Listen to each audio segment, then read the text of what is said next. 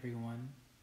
When we have an easy, simple sentence, we're always going to use at least one subject and one verb.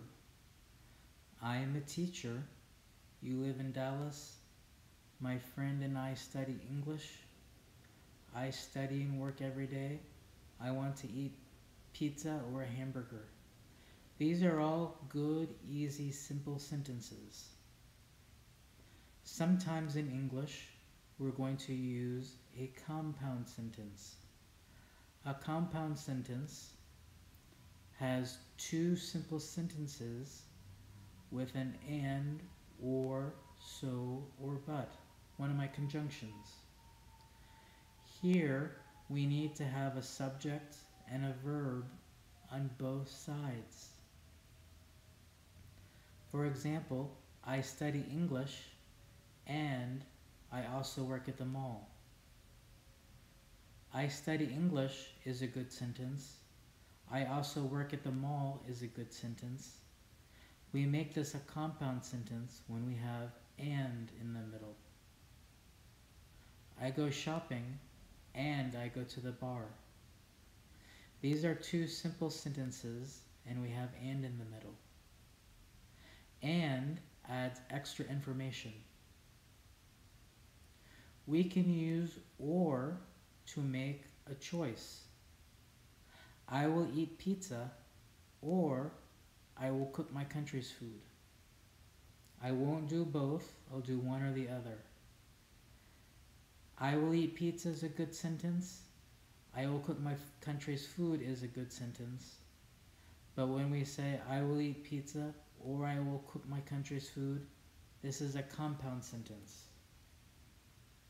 It is okay to say I will eat pizza or my country's food, but that is a simple sentence.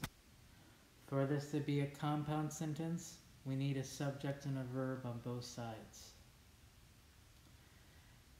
Next semester, I will take Writing and Grammar Level 3, or I will take a reading class.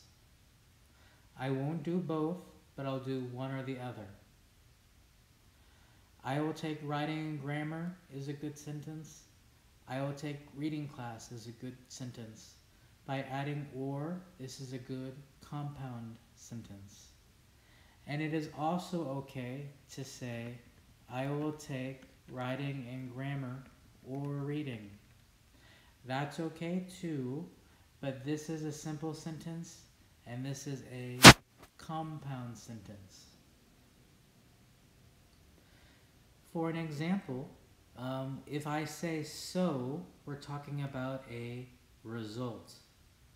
It is raining today, so I have my umbrella. I am very cold, so I'm wearing a heavy jacket.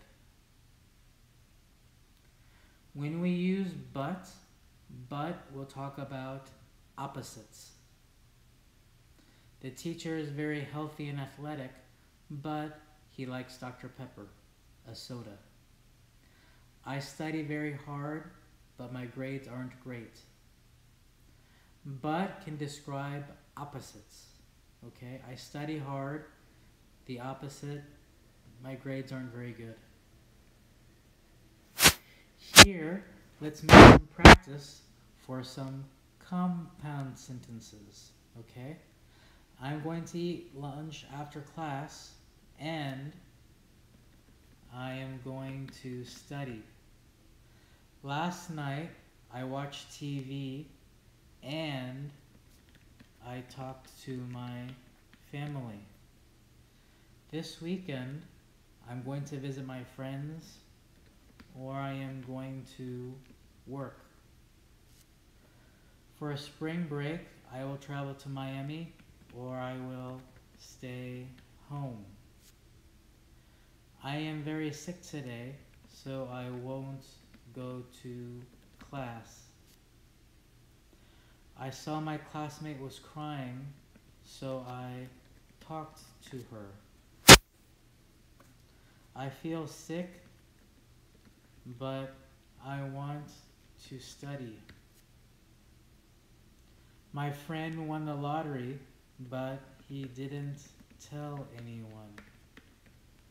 For these compound sentences, we have a subject and a verb on both sides.